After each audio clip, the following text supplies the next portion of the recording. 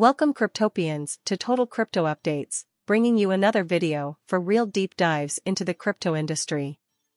I can't promise to only speak about crypto, but I can promise everything will be understood. Let's dive into today's very dense crypto update. Starting off today, we will speak on the exciting news in the long-awaited Ripple vs. SEC case. Ripple, whose founders created the XRP cryptocurrency and are now embroiled in a high-profile legal battle with the Securities and Exchange Commission over its claim that XRP was illegally sold as an unregistered security, has received a veritable treasure trove of email messages and documents from within the agency. Ripple's general counsel, Stuart Alderete, tweeted the news on Thursday, declaring victory in an 18-month battle, within a broader war, over the collection of discovery materials known as the Hinman documents. The documents concerned former SEC Director William Hinman and a well-publicized 2018 lecture in which he asserted that Ethereum, like Bitcoin, was sufficiently decentralized and hence not subject to federal securities law. A federal district judge overruled the SEC's repeated attempts to prevent Ripple from accessing the documents, which the company believes will reveal internal deliberations and discussions that led to the controversial declaration that appears to favor Bitcoin and Ethereum over alternatives like XRP.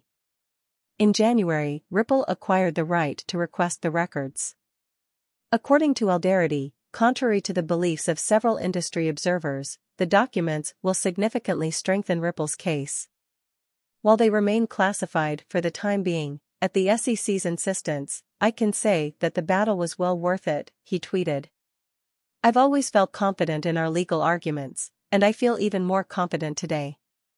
I have always felt horrible about the SEC's actions, but now I feel even worse. Brad Garlinghouse, CEO of Ripple, went even further. Even as his company celebrated its 10th anniversary hours prior to the release of the records, he vented his anger on Twitter. The SEC's pursuit of a policy purpose is not about faithful adherence to the law, he wrote. It is about power. This strategy disregards the companies and individuals it has hurt. We should all be outraged. Clearly, the SEC has forgotten that the government serves the people. In reaction to the announcement made by his general counsel, Garlinghouse criticized the SEC once more, stating, "Don't believe them when they say they care about disclosure, transparency, and clarity. When the truth inevitably comes out, you will be shocked by the reprehensibility of their behavior here," he added. Although gaining access to the materials surrounding Hinman's 2018 speech could provide substantial insight into his thought process and that of his colleagues at the SEC, Ripple's attorneys also anticipate deposing the former SEC director. This judgment was rendered immediately after another court barred the SEC's attempt to gain access to records concerning executive salaries at Ripple. The development will undoubtedly reignite the protracted battle, in which both Ripple and the SEC recently requested a summary judgment rather than a trial. The push for a swift resolution of the dispute accompanied a 44% surge in XRP's value.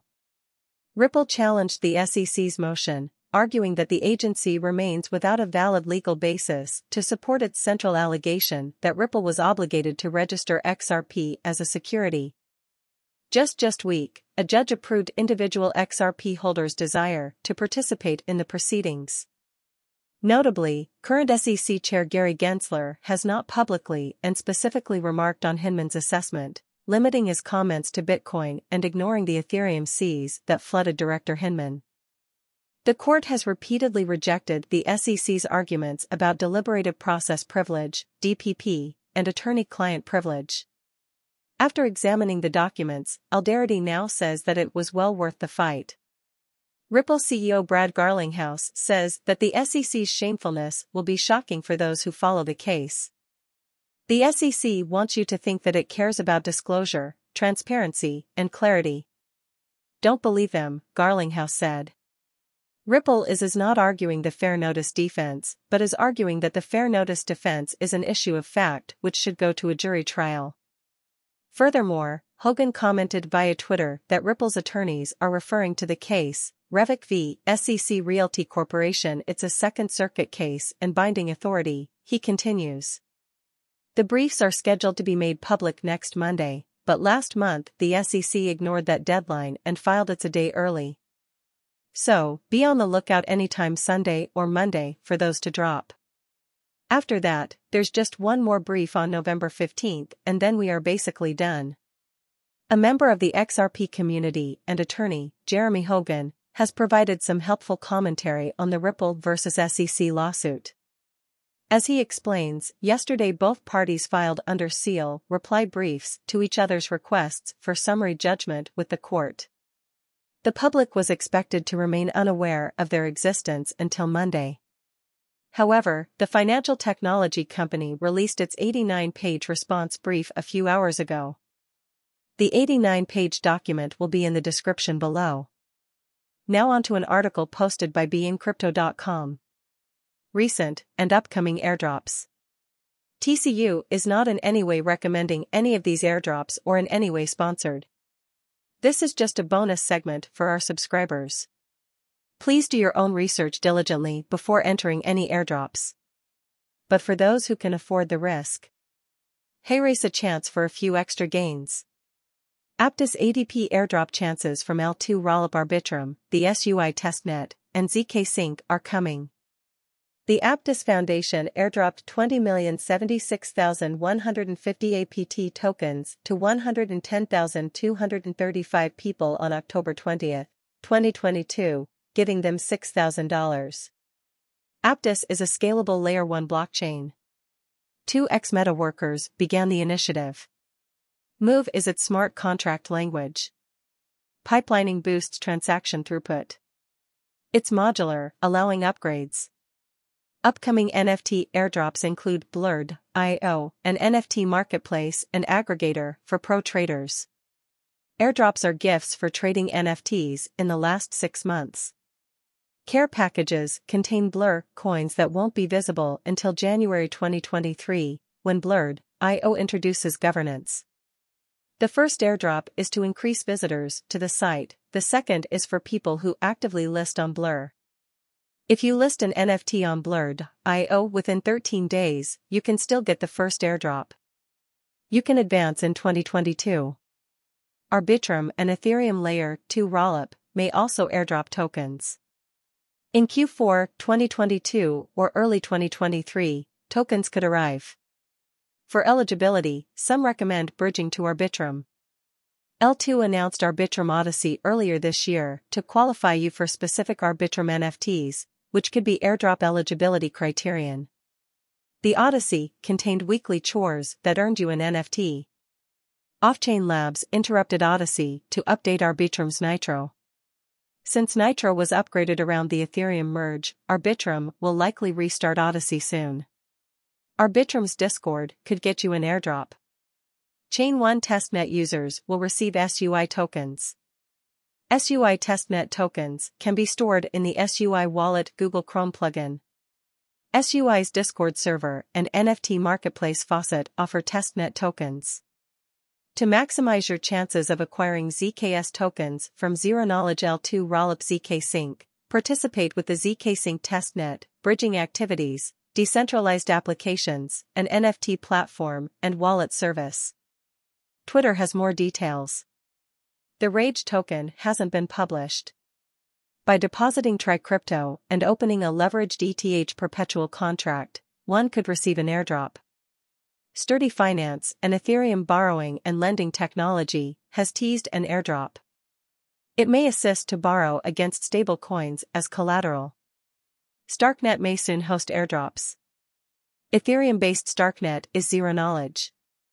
10K Swap, a Starknet-based automated market creator, has hinted at an airdrop. Alpha Road Finance will also airdrop ASTR tokens. Alpha Road Finance investors can stake and claim rewards. Moving on to an article posted by you today. Hackers stole Bitcoin from controlled exchanges like FTX. On October 19, consumers lost $1.6 million utilizing 3Commas API. Someone traded DMG more than 5,000 times and stole $1.6 million in BTC, ETH, FTT, and other digital assets from the user's account. Most likely, hackers took control of the account through a 3commas API breach and conducted questionable transactions. The victim filed a police report, however FTX did not prevent the attack via trading API or freeze assets. 3commas reports no leaks and normal service. In circumstances when 3commas is not involved, FTX remains the lone source of the attack, making it significantly worse than practically every exchange user and a potential target. Posted on finbold.com. Hong Kong to regulate crypto. Hong Kong's regulators are considering allowing individual investors to directly invest in digital assets, South China Morning Post reported October 17.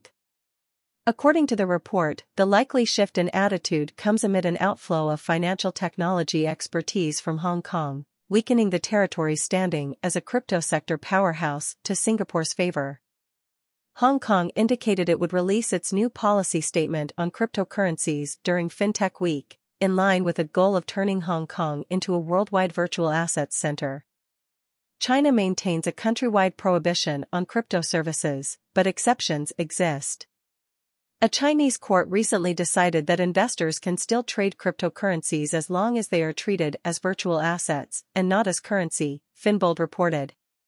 China has been among the top 10 countries using cryptocurrencies for 2 months.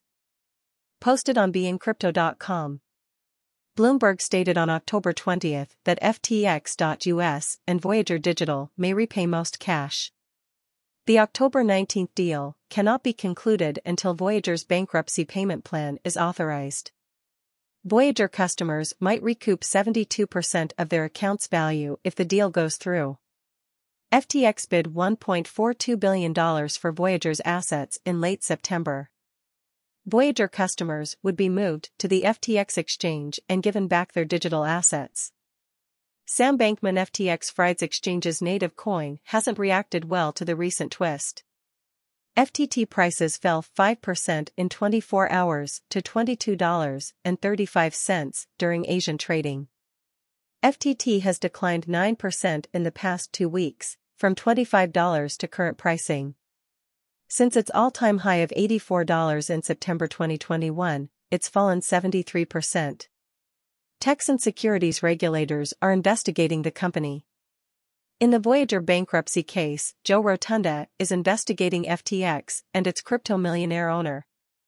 The regulator believes the business sold Texans interest-bearing securities. Rotunda asked the New York bankruptcy court to halt the FTX sale. That will conclude today's update on trending news in the crypto world. Remember, the social media platforms will be up and running next week. With the last channel being deleted, we must now start over. Don't forget we have a $50 giveaway for when we hit 200 subs and followers on all social platforms. We also raised the giveaway for 1,000 subs on YouTube to a $200 giveaway. Don't miss out, all you have to do is like, follow, subscribe and tag as many people as you can. We will be watching who tags who and keeping tabs on which one of those tags actually followed and subscribed. I repeat, this is not a random drawing. Anyone can compute the giveaways themselves. Good day, good night, and goodbye.